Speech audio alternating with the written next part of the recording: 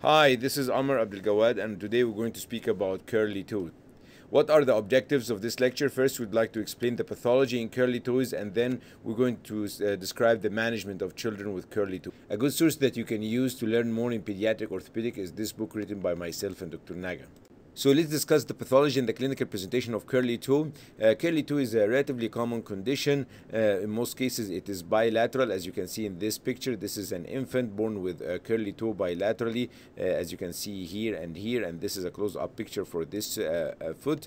It usually affects the third and or the fourth toe. The affected toe is in flexed position, pointing medially, so it lies underneath the more medial toe, with the nail of the affected toe hitting against the plantar surface of the more medial toe with mild external rotation. So it is common condition, usually bilaterally affect the third or the fourth toe. The affected toe is plantar flexed, lying underneath the more medial toe, pointing medially, which we sometimes call varus position with some external rotation. The pathology is most probably related to tight flexors of the toe, and that will be reflected when we speak about the treatment.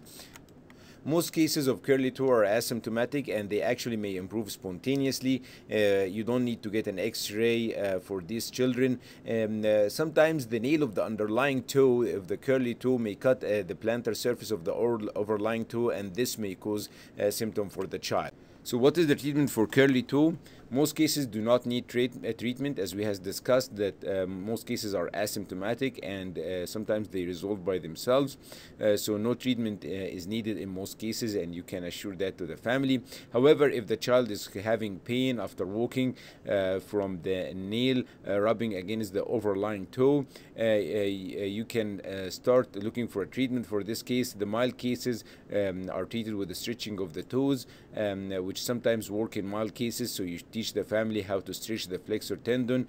If this is mild case, it may respond. However, most cases, if it causes symptoms, will need orthopedic referral for surgical release.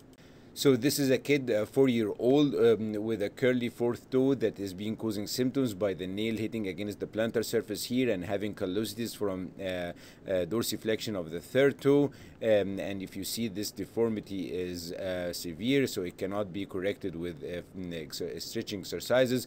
So surgical release was done. In the surgical release, you can see here we open a small incision, got the long flexor tendon, and then we cut the flexor tendon. As soon as you cut the flexor tendon, you can see that the toes now are lying aligned with the other toe. It's a small procedure, but it's rarely needed. Thank you. All my videos are for educational purpose only. Please consult your doctor before any decision. Thank you.